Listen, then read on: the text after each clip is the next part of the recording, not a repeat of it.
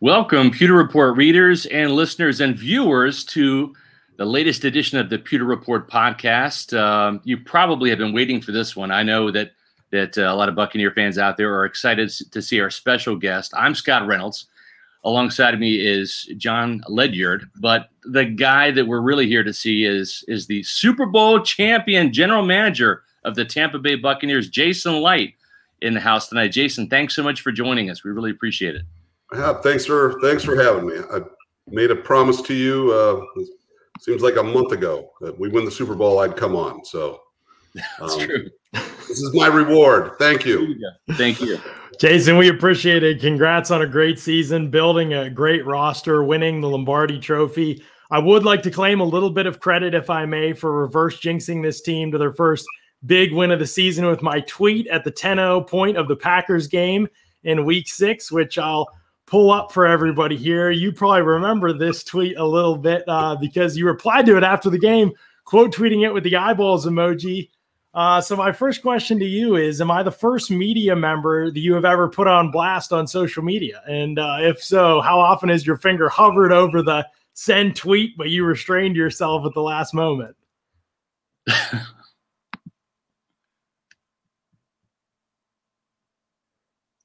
And Jason. There we go. All right. Okay. There you go. Can you hear us all right? I can hear you. You, I believe you might be the first. Yeah. It's an honor. Yeah. It's it was fun, and obviously met you, knew you. You know, it's not something I'm going to make a habit of doing. Those things can come back and bite you, and then thank God it didn't come back and bite me this year. Well, I wouldn't have let you hear about it, but I did get a pretty big kick out of it at the time. I thought it was pretty funny, but I appreciate you not making it worse than it was. You know, everybody in football wants to know about stats and cap numbers, Jason, but the numbers and the stats that I want to know about are how many Bud Lights you drank at the boat parade, and did you set a personal record? Oh man, it was one of the best days of my life. So, and it was high. It was a nice day, but it was getting a little warm. I needed to stay hydrated. So, I probably did set a record. I sweat most of it out today, and going to take it easy here for a few days. Had enough for it to last me for a couple months there yesterday. I bet. I have to ask Jason, what was your reaction when you saw footage, or maybe you saw some of it live, I don't know, of Tom Brady throwing the Lombardi Trophy from one boat, Cam Brate catching it on another? Was your heart in your throat a little bit when you saw that? Well, Tom Brady's pretty accurate, and Cam Brate has great hands. So I mean, I'm just wondering who would have dove in after it if it did go in the water. I heard that's pretty deep. Yeah. So no, he's the best Lombardi catch I've ever seen, and maybe in the history of Lombardi catches. So maybe, that's right. Yeah. How much fun was that? I mean, just you talked about being one of the best days of your life. I mean, being down there, being able to celebrate that with this city, to hold the Lombardi Trophy in your hands. I mean, fans kind of imagine and they feel like they're connected to obviously the team, but they don't experience the battle and the journey of getting there firsthand like you all do. Can you walk us through it all, how that whole process felt? Well, I had no idea just how big this was going to be yesterday. They really scrambled to put it together as quickly as they did for Wednesday. I know our people, our owners, a lot of people at One Buck, along with the city and the mayor, to get this going.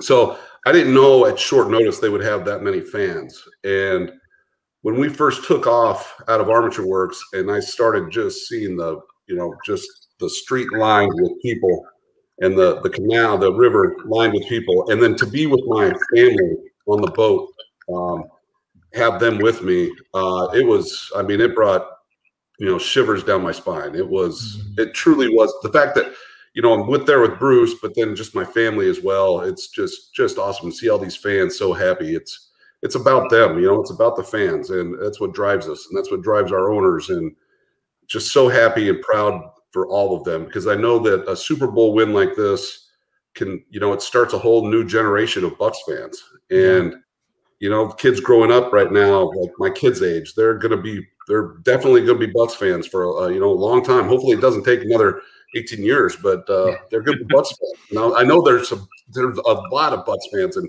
great ones, but I just mean it's just a whole new generation of them. Yeah. Jason, you and I spoke before the game on Sunday, and I told you guys you were going to win this. How confident were you the morning of Super Bowl Sunday?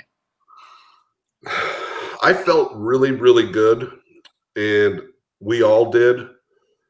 And I'm talking about my guys like Spytek and McCartney and Beal and Greenberg and even Bruce. But at the same time, you don't want to get cocky about it. And I was like, I bet you Kansas City's feeling the same way. So yeah. I know that this isn't any kind of special feeling we're having. All of a sudden we're clairvoyant. Right. I felt really good about it. I felt good about the preparation. I felt good about the mood of the team for the 2 weeks leading up to the Super Bowl. It really just amped up focus, just togetherness, teamwork, selflessness, and the tempo was outstanding.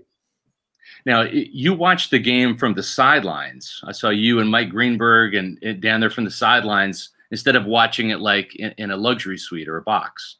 Walk me through that. And then when did you feel like from the sidelines that the game was over and that you guys were going to be Super Bowl champions? Well, this started this year because of the pandemic. Going back to the Raiders game, they wouldn't open up any of their suites for visiting club personnel, which most teams do. Mm-hmm. And for whatever reason, they had decided they weren't going to do that. So we had some booths, but not suites. And I wanted the owners to have those, obviously. So I told them I'm going to go down on the sideline. And I love the experience of, you know, seeing it firsthand and seeing how the whole operation works and how these players that interact with each other. And it just gave me just a great sense of what our team, like the heartbeat of the team. Mm-hmm. I'm not calling plays and I'm not really coaching anybody up whatsoever, you know, just, you know, giving fist pumps and attaboys, but it was just awesome. It's just a great experience. And then in terms of the Super Bowl, I didn't want to jinx anything. For me, it wasn't over until we were down in the ball. So they played great. I know we dominated that game. Mm-hmm. A lot of people said they knew in the second quarter or the third quarter or whatever time or whatever moment happened. But for me, it wasn't until we were down in that ball. Yeah. So what was the Super Bowl after party like at the Florida Aquarium? It was really cool too. That was probably at the time one of the best moments that I've had. And then I think the parade trumped it. It just not because the party wasn't awesome. Yeah. But once again, be there with my friends and my wife and see all the employees just.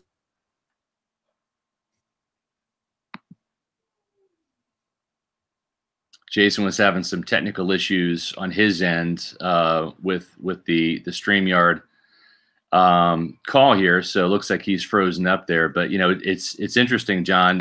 That's one of the things that I didn't really see until I watched some of the behind the scenes footage. Was seeing Jason Licht, Mike Greenberg, some of the guys from the front office being down there on the field, right, and not watching it from a luxury suite or from a booth. So I think that's pretty cool perspective for the general manager, because that's not something that you usually see as general managers. You might see them down there on the field at the end of a game, mm-hmm. The last couple of minutes, but you really don't see the general manager on there for the entire game. But that's something that really, going back to, I think, Green Bay and even throughout the playoff run, Jason was down there on the field getting that perspective, you know? Right. And you're right, it's rare, but as a team builder, it would also be kind of cool in some ways, I think, because you've built the team, but then how much do you get to see them, you know, firsthand? I'm sure, you know, when you watch practice at times, but you've got a million other things to do. So you hear it from coaches and all kinds of stuff like that, but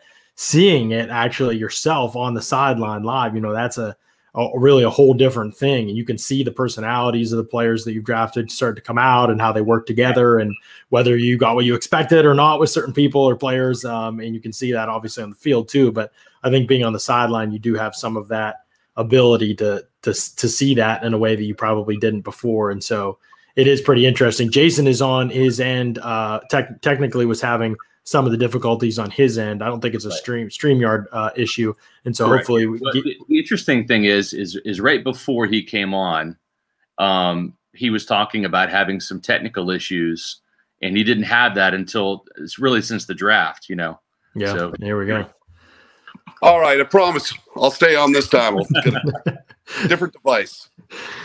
Excellent. Well, we appreciate you rejoining us, Jason. So I guess my next question to you is really just, are there any behind the scenes stories from either the Super Bowl or from the 2020 season, that fans, even the media, because we were really at arm's length, really having to conduct our business through Zoom calls for really the entire season.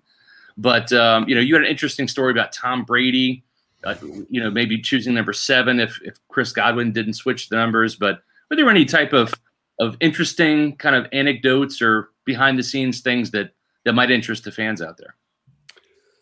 Well, this was just such a challenging year. There's a lot of them. I wouldn't know where to begin, but just a challenging year because of COVID and everybody. I am so proud of our Greg Skaggs and our Bobby Slater and Anthony Paroli and their staffs for just really policing the through the protocols that we had to go through.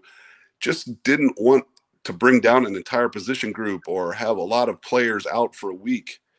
And we really had low numbers this year, and it was a testament to them. It's also a testament to our head coach who, very first meeting, says he finds out anybody gets COVID and gives it to him, he's gonna whoop their ass. So, anyway, every day just waiting for the test to come in seemed like an eternity, and it was always about the same time at night. So, and Bobby Slater or Greg Skaggs would be the ones to tell me, and if I ever got a text from them, immediately my heart just like jumps out of my chest, even though it might be something completely different. Yeah. But just all of the protocols that changed almost every day. It was just a really challenging year. I think there should actually be an asterisk next to this Super Bowl season. An asterisk meaning not only did we win the Super Bowl, we also beat COVID. Yeah. Right. Yeah. Yeah. It's fascinating. Obviously, like, we hear stuff and we know the protocols are changing, but I've spent some time just thinking in my head, like, man, just every day you're waiting to see like if anybody tested positive on your team, and it has a drastic impact on the outcome of a season. So yeah, it is fascinating stuff. I do want to move, Jason, and talk a little bit, if we can, about your evaluation process in building this team, because on the outside, I think people will see Tom Brady come to a team that wasn't in the playoffs last year and then win the Super Bowl, and they will just kind of easily attribute that to him. And obviously we know Brady deserves all the credit in the world, plays the most important position on the field for sure. But this team was already really talented and ready to take another step when he got here. And it's a major reason why he ended up coming here. I want to talk specifically about the secondary if we can. It seems like early on when you were a GM, you drafted Vernon Hargreaves, and that didn't really work out. And I'm just curious, what changed in your evaluation process, especially at the cornerback position, to draft guys like Carlton Davis, Jamel Dean, Sean Murphy-Bunting? What changed in that evaluation process that resulted in those guys as opposed to some of the players you might have drafted earlier as your tenure as GM? Well, you take a look at, the successful corners around the league, and we all get a little wowed with just purely athleticism and, our stats or, hands, ball skills. Those things are all important. But at that position in this league now, you need length and you need toughness, and you need your corners to set the tone.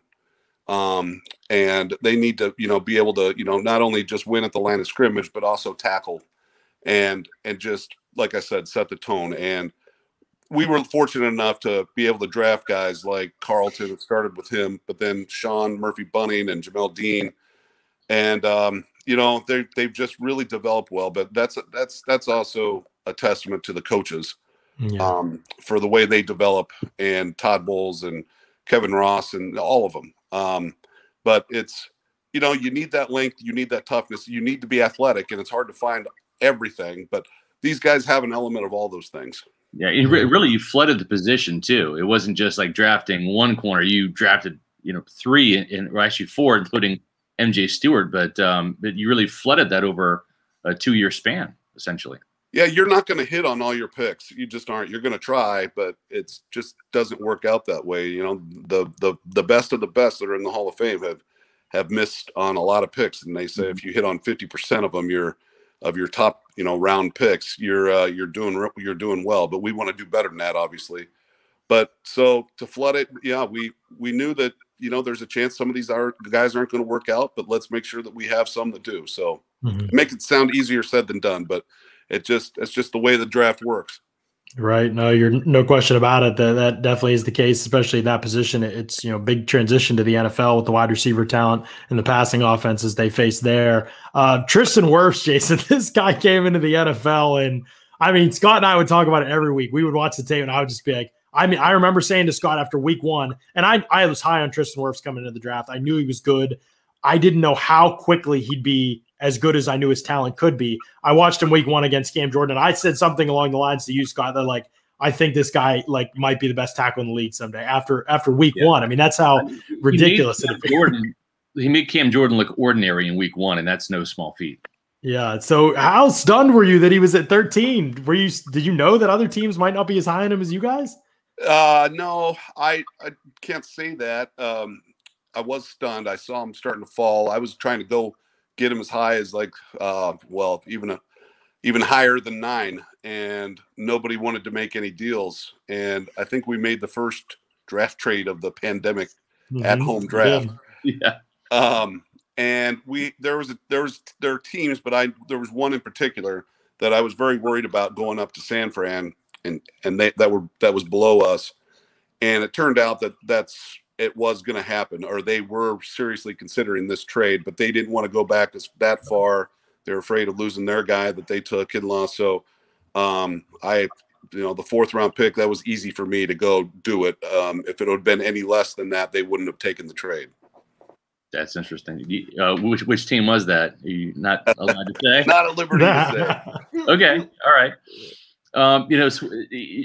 Trench play has been a big a big deal for you. I remember, a couple of years ago when you really flooded the defensive line, right? You went out and you signed guys like Vinny Curry, you drafted Vita Vea, you picked up Carl Nassib, and you just flooded that position because the previous year you didn't like getting pushed around in the trenches, and that's, you're a trench guy, right? You played offensive line in college and you win in the trenches.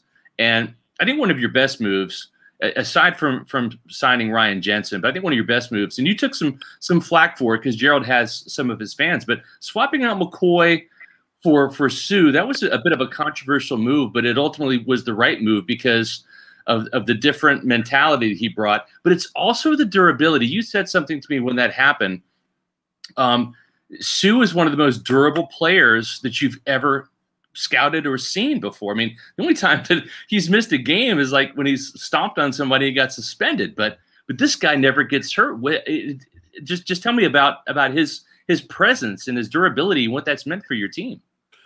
Yeah, well, I have a lot of respect for Gerald. He and I still have a very good relationship, and he was one of the first to reach out and congratulate me, which I have a lot of respect for. That's very classy, yeah. And he's unfortunately had some injuries this last year that he missed the year. But in terms of Sue, he's just a very tough guy. He's an Iron Man. Like you said, he's hardly missed. I think he has a record for D lineman consecutive starts. And it's a different kind of game. He's a powerful guy. He's a very strong technician, strong with his hands.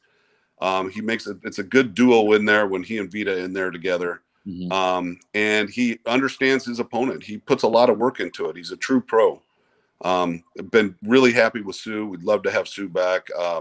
He's just a true pro. Takes care of his body. What are your thoughts initially? Because he's 34. He's got twins on the way. I know that the season just ended, but I mean, do you have a pulse, a sense from even being down there on the sidelines? Do you think he wants to come back for another year in the NFL? I think he's said it. He would love to come back here. Okay. I know that there's mutual respect for each other, and I've told him that we'd like to have him back. So we're just kind of letting the dust settle here for a couple days, and we've got some time here. You never hit utopia, I guess, unless you win the Super Bowl. But a lot of the things we want to try to do, I'm hoping we can do, but we'll have to see how it all shakes out. But he's definitely one that we want back. Yeah. You and Bruce kind of said, or Bruce especially said at the parade, at the boat parade, that the plan is to bring everybody back. He was very outspoken about that on the mic, saying guys would be back and they weren't going anywhere. But we know free agency is a two-way street. So like out of your 25 unrestricted free agents, I guess maybe 7 of them could be considered starters due to like their playing time. Levante, Sue, who you just talked about, some Shaq Barrett, Chris Godwin, Rob Gronkowski, Leonard Fournette, Antonio Brown. Do you think it's realistic to assume that everybody will be back, or maybe 5 out of 7, 6 out of 7? How do you view that right now? You know what? Once again, we're gonna take a step back here and kind of wait here for a few days, and then we've got plans. We've got plans in place. I would love it if they did. There's only so much cap room that can go around, but we're in really good shape because of Mike Greenberg and Jackie Davidson, but Mike's been here a long time. There's some creative things we can do and we still have to find out what the cap is. But the Glazer family has proven this year that they will let us use resources to put a great team together. So we're going to do the best we can. Yeah, I'm curious about that cap because you talked about it, and I was actually talking to a cap expert last night on the show, and he was kind of telling me that the Bucs actually have the most amount of cap space for 2022 out of any team in the NFL right now available. So there's kind of that wiggle room. Is that intentionally how you guys set up contracts so that kind of maybe unlike a team like New Orleans that kind of has kicked that can down the road, you guys have opened up a lot of space in the future to be able to have some wiggle room, right? Well, yeah, and it predates me here as the GM, the way that they like to do contracts. And like I said, Mike's done a great job. We haven't had to kick the can down the road, and we've been able to be in a really, really good shape right now. There's different ways that teams, different philosophies. Sometimes this happens to work for us right now because it puts us in great shape. But we've got the ability to field a very good team. I can promise you that. Donovan Smith is a guy who's, he's had his critics, in the media, and I've criticized him at times, but also in the fan base. But I mean, this year, this was essentially a contract year for him. He is under contract next year, but the guaranteed money is gone after this year. But I mean, I think he's played his best football consecutively. Maybe the Detroit game he had some rough spots, but really since the bye week and all the way through the postseason, he has been absolute dynamite. Could you just speak to Donovan and how important that means, and especially with Brady coming back? I don't want to put words in your mouth, but I don't think you want to go out and draft the left tackle and necessarily replace Donovan Smith, especially with how well he's playing. Well, I'll just say that I'm really proud of Donovan. I said it during the game, actually, or it was right after the game on Sunday. I was proud of how he really stepped up during the playoff run and at the end of the year. He's got a lot of critics. I have a lot of critics. We kind of lived parallel lives a little bit, and came out as winning the Super Bowl. So he's got a great attitude, and he's very, very well liked in the organization and in that O-line room. He's a leader. So it's a lot of things that the fans don't see is what he brings to the team in terms of that, and just not missing. Very, very few times has he missed a game, and Josh Wells in the last 2 years has stepped in for him very admirably in both of them. But just the convenience, him being available, and the toughness and pride that he has of making himself available each week is a huge trait that he has, a positive trait. There was an issue last year where you used the linebacker franchise tag on Shaq Barrett. He objected to that, filed a grievance, kind of like what Matt Judon did in Baltimore, saying that he was really a defensive end because of how often he's used in a 4-man pass rush. Are you resigned to the fact that you might have to pay Shaq defensive end money as opposed to linebacker money? He even said today on a radio show that he wants to break the bank. He wants to stay in Tampa, Jason, but he wants to break the bank. I'm probably won't touch on that. You know, I'm proud of Shaq, and I understand this is business, and you know, there's no hard feelings over this, and you know, it's just part of doing business. But we'll see what happens. But we'd love to have Shaq back, that's for sure. You've heard the expression, kind of like letting the draft come to you. You've got the 32nd overall pick in the first round, so you really don't have any choice in the matter of letting the draft come to you, right? Yeah. You know, I really like second rounders. I know that I've been criticized in the past for some of our second rounders, but we've also hit on some good ones. So that 32nd pick really being the top of the second round, there's a lot of things we could do with it. We could move up, but we could also move back, pick up some more picks. There's usually a really good player available still. I mean, throughout the draft, you know, we've seen great players taken in all rounds. So it's nice to see that we're at 32, to be honest with you. It means that you've made a lot of progress. And it also means that we have about 8 million scenarios we need to work through before draft day of how far we can go up or how far we want to move back. Yeah, it's not as easy as mocking Jameis Winston to the Bucs, Jason, or even Devin White, right, when you're picking in the top 5. But, boy, you've been trying to get out of the top 5, the top 10, out of the top 20 for a long time.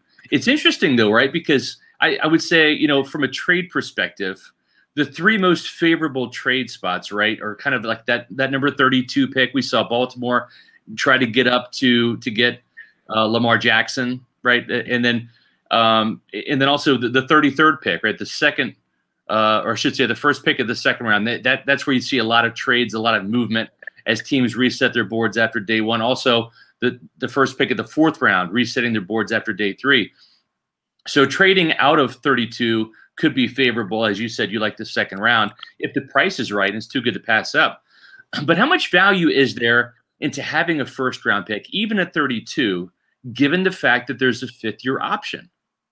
Oh yeah, no, it is. That's good. If you know, you hit on the player, yeah, that's awesome. It's great to have that. It gives you a little bit more flexibility when you're dealing with an extension.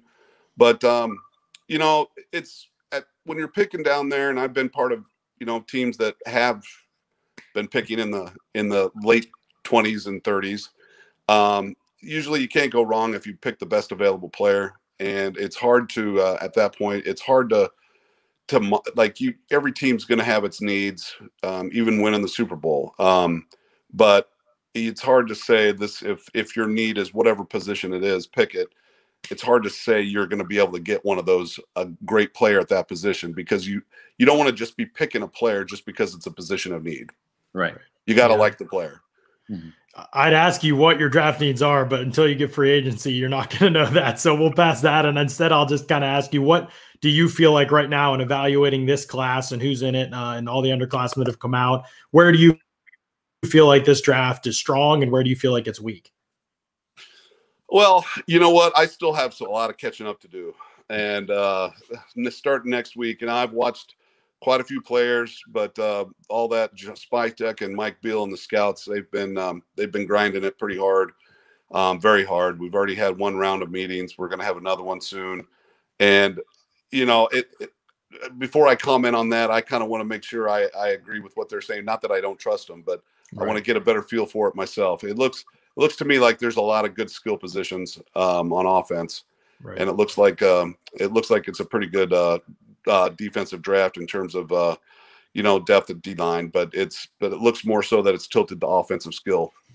Yeah, no question. I understand that process of kind of hearing and knowing who's good, but then you want to actually focus and watch them yourselves and form your own opinions for sure. I have to ask you about just the process of scouting quarterbacks, right? You have a quarterback right now, Tom Brady, who is as elite as he is, reality is still 43 years old, and you can't, you know, you don't know what's going to happen with a quarterback that is. You know, next year he said he's coming back. Beyond that, I mean, I'm sure you've had some conversation, but there's no certainty. So what point does Tampa Bay start to think about the quarterback position in earnest? I know I've talked to other teams before, and it's like, oh, we see a quarterback 2 or 3 years from now being like a priority for us in the first round of the draft, but we start our evaluation process because the position is so important. We start that ahead of time. Is that kind of how you guys think about it? How are you kind of approaching the quarterback position in the draft this year?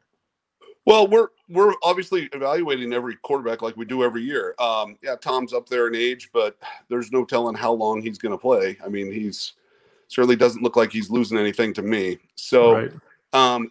For us to be out there and being in a rush to draft a quarterback just to draft a quarterback, saying, okay, this is after Tom retires, this is our next guy.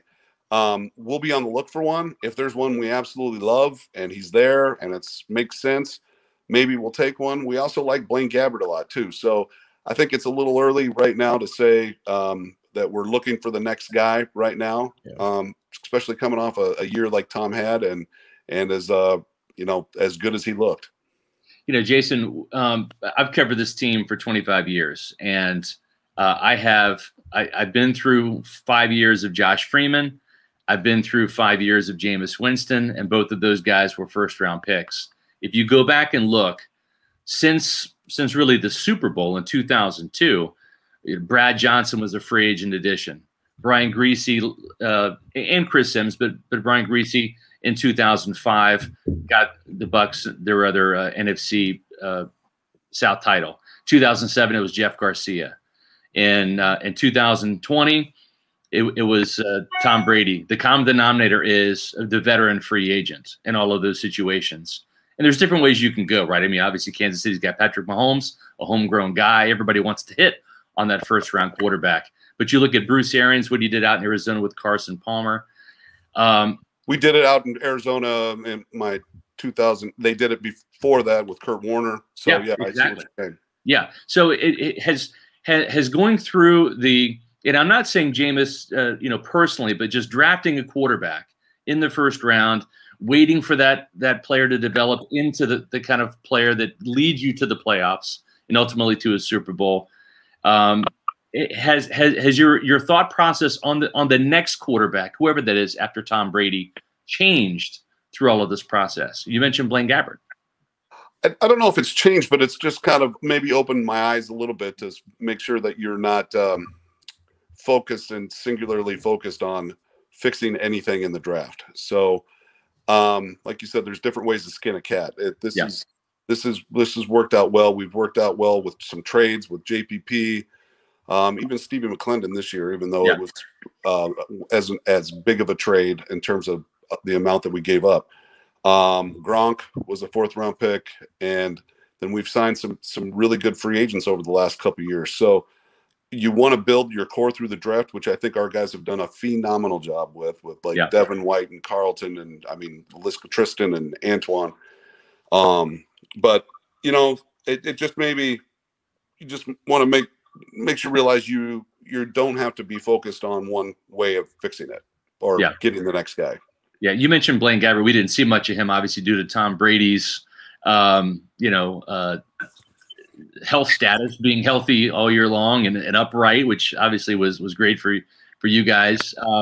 But we didn't even see Blaine in the preseason. Now, he was injured last preseason.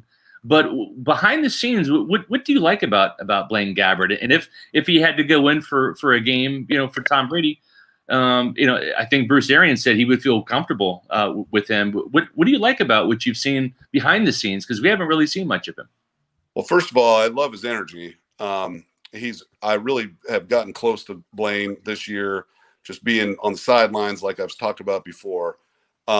He's a really smart guy, but he is one guy.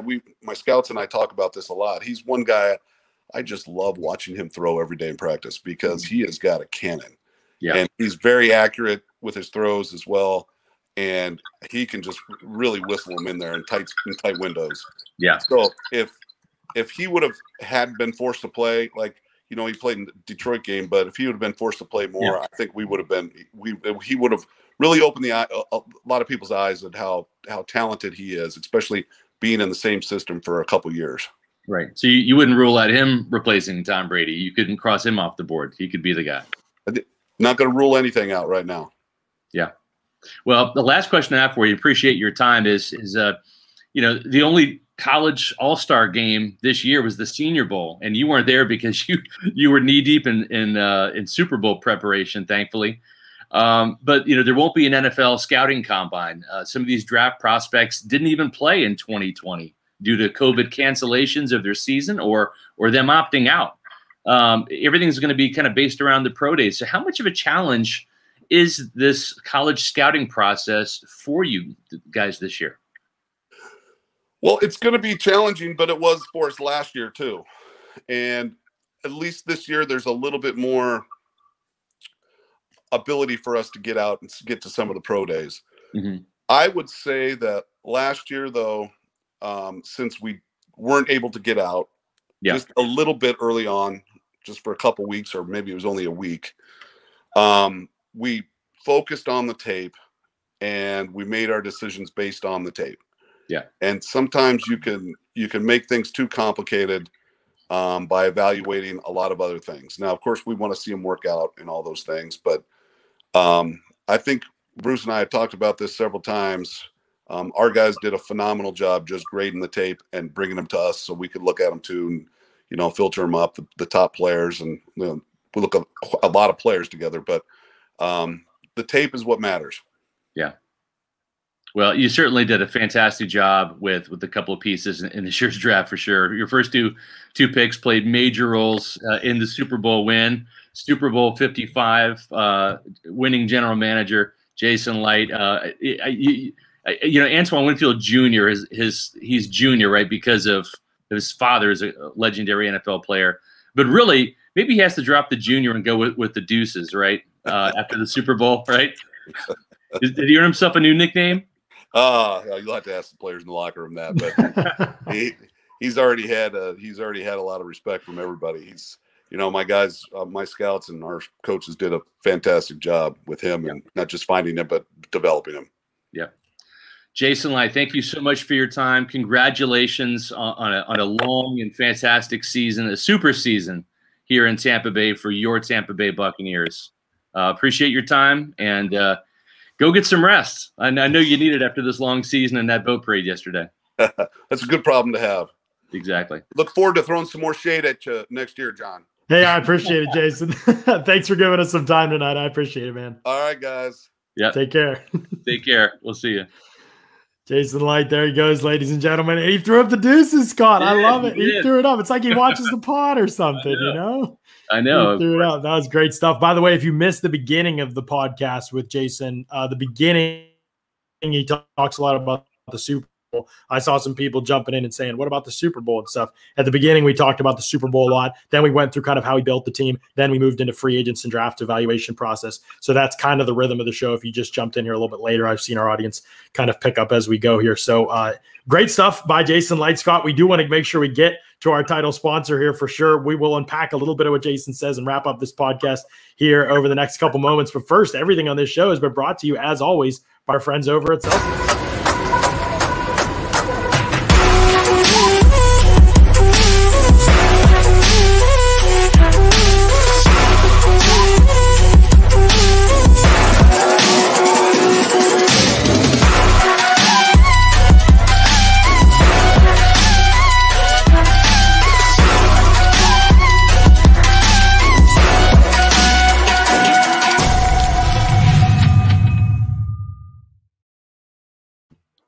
John, Celsius Heat, orange sickle, baby. You got a little blueberry pomegranate, you know, Celebrate Jason Licht podcast day. Exactly. So, you know, a lot of fans have tried Celsius. It's always cool, John, when we read our Twitter feed and we see people posting cans of Celsius, pics of them drinking Celsius, or even just mentioning the Celsius official in there on the Twitter feed. And it's awesome. And so if you have not tried Celsius yet, what are you waiting for? Now's the perfect time. Celsius is going big. They're sponsoring the Pewter Report podcast, and they're just about everywhere now. It's funny. I didn't really see them so much around town a year ago, but they're just blowing up now. So do yourself a favor. Pat McAfee was drinking a Celsius today. I couldn't believe it. I was like, exactly. This thing's taking over. I was pumped. Yeah, we went to a fantastic Super Bowl party at Topgolf presented by Celsius Saturday night before the Super Bowl, which was really cool. Get a chance to meet those guys. It's great people, great product. If you want to find out where you can order it from, all you got to do is click on those banner ads on pewterreport.com. They'll take you to amazon.com, and you can purchase them in packs, have them sent right to your house. You can save money by buying them in bulk on Amazon. That's the appeal. Yeah. So you can also visit Celsius.com, click on the store locator, and find out exactly where Celsius can be purchased near you. Absolutely. Scott, I do want to mention to people, because a lot of people, now that we had Jason kind of talk about or not talk about the free agents, kind of dance, kind of entertain a couple, but not ready to get into detail about them, which we expected. But if you want to know about the free agents, what's possible with the free agents, make sure you go back to yesterday's podcast. Brad Spielberger was on. He works for Over the Cap. He does stuff there. That's a resource NFL teams use. You can trust Brad on these things. A lot of people do not know what they are talking about the cap online. I've learned that the hard way. There are only a few people who I go to. I check everything I think with them to make sure, because the cap is complex. So no matter what you think about it, go listen to yesterday's podcast. Not even saying that so we have great numbers. I'm saying that so that you have understanding. Brad was incredibly clear. He laid out the scenarios for Tampa Bay, exactly how clear he was that the Bucs can bring back as many of these free agents as they want to bring back. It's just a matter we'll restructure things, because they have a ton of money open in 2022 and 2023, more money than any other team in the league. Actually, they're in the best cap position for next offseason as any team in the league. So they have a lot of flexibility. You heard Jason kind of touch on it there. We have a lot of options to move money around, and that's kind of what he's talking about. So if they want people back, they're going to get them back. He doesn't want to say anything because he doesn't want to lose the leverage, right? If he's like, oh yeah, we'll do anything, he's obviously not going to say that. But that's the process right now for the Bucs, is they want to find the price that's best for them, obviously, while still rewarding the player. But they don't want to go take advantage of the fact they have a lot of cap space in the future, Scott. But it's certainly something that they're processing and evaluating right now. Exactly. And I think that the two things, too, Jason talked about Mike Greenberg, the Bucs capologist. And this is something that fans should know. Mike Greenberg was hired by Mark Dominic, and Jason inherited Mike Greenberg and gave him a year to kind of prove himself and get to know him, and decided to keep him, make him the right-hand man. And those two have worked incredibly close together. And what Greenberg has been exceptional at is not going the way of the signing bonus, but instead giving out roster bonuses and guaranteed money, because signing bonuses are prorated throughout the contract. So let's say if you have to, or you want to cut a player 3 years into a 5-year deal, would the last 2 years of that proration come back to bite you as dead cap money? So if you give a guy, let's say, a $5 million signing bonus over 5 years, that's $1 million each year, and you cut him after year 3, that $2 million comes back as dead money. But the way that Greenberg does it with guaranteed money, and if you've seen some of these contracts, you'll see that the first 2 years are guaranteed typically out of a 3 or 4 or 5 year deal. And why the guarantee? Well, obviously the player is going to be on the team the first year. It's why you signed him or re-signed him, right? So that's 1 year. And then the second year, a player is usually going to be productive. And even if they end up getting replaced, in the starting lineup, they'll be gone by year 3. And that's when the dead cap money expires. That's when the guaranteed money is not there. And I think that the other thing that's important about Jason Licht and Mike Greenberg is, regardless of the player, they will put a not for public consumption line in the sand. They will have a number. And if the number gets crossed, they will let the player go. Usually the player will kind of come to their senses and try to meet them where the Bucs are. Yes. But that's one thing that Jason and Mike do a very good job of, is not crossing that line, not overpaying for a player. I think the one time they kind of did that a little bit and it came back to bite him was early on in Jason's tenure with Doug Martin, with the Doug Martin contract. Right. Yeah. A couple of comments I want to get to real quick, and then I'll make a point. Long Lost Glacier says Over the Cap and Spot Rack, those are the websites. They are in some capacities, but Over the Cap, much more consistently good information than Spot Rack. Spot Rack will mess things up at times, and you don't want to be relying on them over the Cap. Just use Over the Cap. It's just a much better, website. And I don't know how much that's known in the fan world, but in the media side, it's pretty well known. Shaq's wife wants the highest bidder after that Jacksonville story. I'm not sure what the story is there. I hope we get a chance to ask Shaq about it, honestly, because I'm very curious. Yeah. The Instagram story that lasted for 5 seconds, while Shaq has been as adamant as any free agent player we've ever seen about what his intention is to come back. Shaq has priced himself at $20 million a year. Brad mentioned yesterday on the show he thinks it'll be more like 18 to 19 range. We'll see. I think he could be closer to 18 and probably take it at this point. And again, the guaranteed money that Scott talked about is important too in that regard, because you don't want to guarantee Shaq out 5 years. You want to guarantee him out 3, probably at 28 years old. So something to think about there. And Evan brings up Ryan Suckup. We didn't talk about him today on the show, but we talked about him yesterday on the show with Brad. So jump back and listen to that one. We did touch on Brian Suckup and re-signing him. To me, Scott, the most interesting thing that Jason said on that segment of the podcast was about Ndamukong Suh, about how Suh has told him he wants to come back, and that they've expressed that mutually, basically. Obviously, the respect for each other is known, but and I'm sure Suh is still probably considering whether he wants to keep playing or not after this season at 34 years old, second oldest D tackle after Steve McClendon to take a snap this season. But that was interesting to hear Jason say with some confidence that Suh, it seemed like from what Jason said, that Suh wants to keep playing. Yeah, no, definitely. And I thought the other thing that was really interesting was the love and the adoration about Blaine Gabbert, and that's interesting because that's something that I've heard behind the scenes, and off the record conversations with multiple people at One Buccaneer Place, is how highly regarded Blaine Gabbert is. And so I kind of wanted, there was a little bit of a leading question because I wanted Jason, in his own words, to talk about Blaine Gabbert. But I'm telling you right now, I know that Buck fans might be cringing out there, envisioning the Jacksonville version of Blaine Gabbert and all that. But the interesting the thing that Bruce Arians has said about Blaine Gabbert is this year was the first time in Blaine Gabbert's career that he's been in the same system with the same offensive coordinator for back-to-back years. And listen, Blaine Gabbert, there was a skill set there that got him drafted in the first round. And you heard Jason talk about how much he loves watching him throw the ball. And the guy's got an absolute cannon for an arm. He's got the size. He's more mobile than Tom Brady.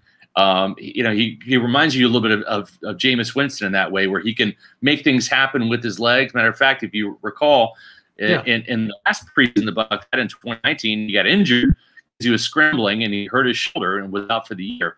But he converted like a 3rd and 15 against the Lions, I think, Scott, didn't he, with a run? He converted something crazy. And it's funny because you mentioned the Lions game. He only played the second half, but he was 9 of 16, 143 yards, 2 touchdowns.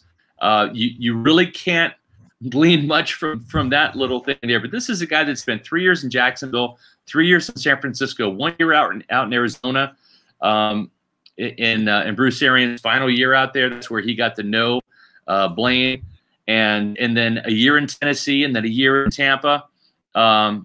Actually 2 years, but he was out all of last year with that shoulder injury.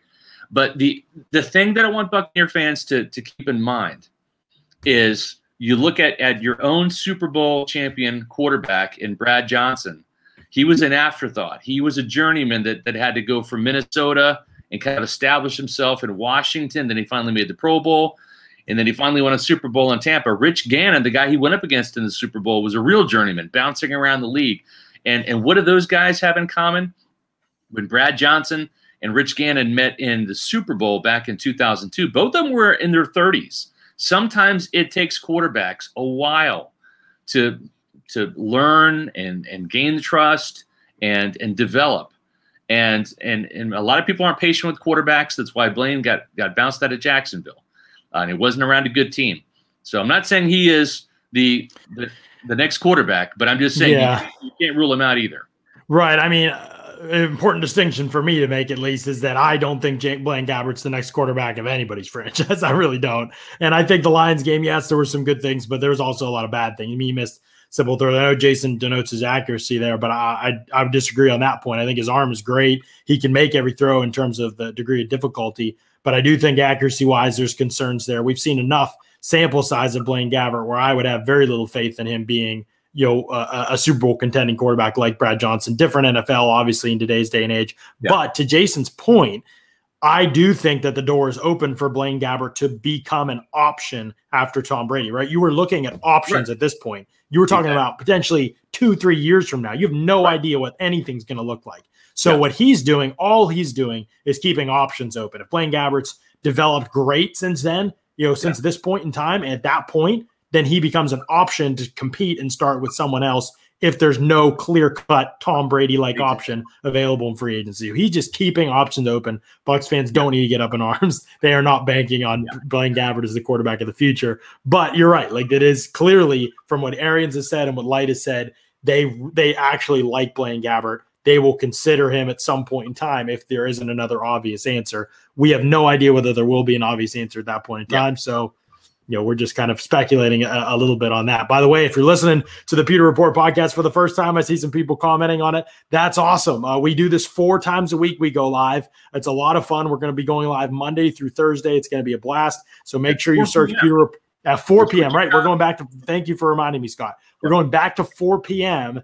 next week. Okay. 4 p.m. time slots. Will be next week. So Monday, Tuesday, Wednesday, Thursday, 4 p.m. We've got great guests lined up for the offseason. We're already finding some of those people. There'll be draft talk, free agent talk. We'll have players on, we'll have staff, all those kind of things, team staff. It's going to be a great time. So if you're a Bucs fan, or if you just like the NFL draft and player evaluation and free agency, we'll have plenty of days where we're just talking about those things too. So hit subscribe on Pewter Report TV, hit the bell to get the notifications, and it'll be some pretty cool stuff. I think you'll enjoy the podcast for sure. Scott, it was a good time with Jason. Do you have any other thoughts before we wrap up here? Well, there was a super chat just a second ago here. Is Shaq worth breaking the bank for? I wouldn't mind paying Shaq $18 million a year on a small deal, like a 3-year contract, 3-year guaranteed. Given the fact 3-year contract with 2 years guaranteed, I think that would be fair at an average of 18 million. And then you draft an edge rusher. We haven't talked about my mock draft yet. We'll get that into that for next week. But Quincy Roche is a guy we have in the second round from Miami via the way of Temple.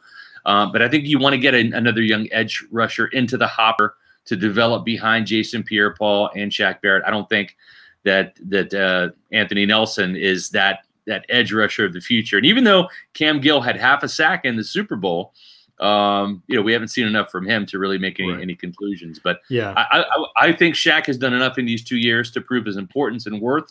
And especially since you have a Super Bowl ready team again in 2021, John, bring him back. But a short-term deal, no more than 3 years, given the fact he's already 28 years old. Well, yes, and it's a good point, Scott. The term of the deal is going to be whatever amount of years, but the guaranteed money is, as most fans even know this part, it's what you look at, right? So the guaranteed money, for my guess, is for Shaq Barrett will be fine, will be great. It'll be what he wants. When that money hits will be what is going to be the debate, right? So this year, something Brad posed is it could be something like $7 million this year, and everybody's going to say, what, $7 million? Yeah. But next year, remember, the Bucs have the most cap space of any team in the NFL going into the 2022 offseason, right? So they can bump him up and make almost all of that hit of the guaranteed money in 2022. And basically they're betting on is that by 2022, Shaq Barrett won't fall off a cliff or suffer some kind of – so that's what they're banking on basically at that point. So it becomes a pretty safe deal. And then in the third year, you have some guaranteed money. It isn't as significant of money, but you kind of pack in to that 2022 year when you won't need as much cap space for that season because you already have a ton of space available basically at that point in time. You don't want to put too much, but you can pack a lot of it into that year and put very little of it in 2021, and it's guaranteed for him either way. It's almost like a good insurance deal, right, John? Yes. It's exactly what it's like, Scott. Brilliant work by you. Speaking of insurance, what a year for the insurance world, right? A record number of named storms, at more than 30. We had flooding in addition to the wildfires and, of course, the pandemic, COVID-19, with commercial property and homeowner rates increasing across the industry. Due to these catastrophes, Briar-Greaves Insurance Agency has numerous carriers and options to help new and existing clients affected by those increases. If you want more information, go to briargreavesinsurance.com for life insurance, commercial insurance, homeowners insurance, auto insurance, boat owners insurance. Only one place to turn. It's where I do my insurance. It's at Briar-Greaves Insurance. The folks at Briar-Greaves are big fans of the Buccaneers, proud sponsors of the Pewter Report podcast. Check out their website, briargreavesinsurance.com. Give them a call at 813-876-4166. That's 813-876-4166. So, Scott, we've covered a lot of ground in this podcast, most of it with Jason, and it was some good stuff being able to hear from him and really just seeing his excitement about the Super Bowl. I mean, like we always say, we're not fans, but we're crazy if we say we don't want this team to win. And so being able to see that at the parade with the players and the coaches and Jason and being able to see it today on the podcast is a pretty cool thing. It really was. We started off the week, John, on Sunday night with the Super Bowl podcast right from Raymond James Stadium at midnight. And here we are wrapping up the week with the Super Bowl winning general manager, Jason Licht, on our Thursday podcast. So we hope to see you all next week, Monday through Thursday. It's our regular schedule at 4 o'clock Eastern time. Every single Monday, Tuesday, Wednesday, and Thursday throughout the offseason. We're going to be on having special guests like Jason Licht throughout the entire offseason, keeping you informed about the Bucs free agency and draft plans. And we hope to see you there. If you have not subscribed to our Pewter Report TV channel on YouTube, do so now. It's at Pewter Report TV on YouTube. Click the subscribe button and notifications. That'll let you know when we're on. But we'll be on next Monday at 4 o'clock here on Pewter Report with the podcast. So for John Ledyard and for our special guest, Jason Licht, I'm Scott Reynolds saying we'll see you on our next edition of the Pewter Report podcast. Out.